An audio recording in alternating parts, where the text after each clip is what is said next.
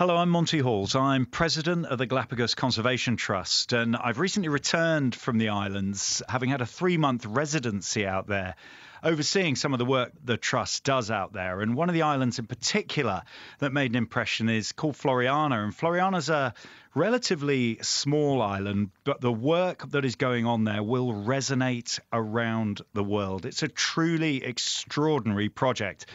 The idea is to try and remove invasive species such as rats. And the reason it's significant on that island is that people live on the island. It's the first time it's been attempted on an inhabited island of that scale.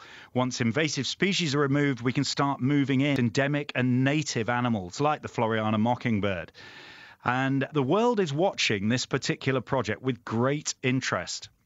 Galapagos has always been a centre for scientific research. It's the birthplace of the theory of evolution.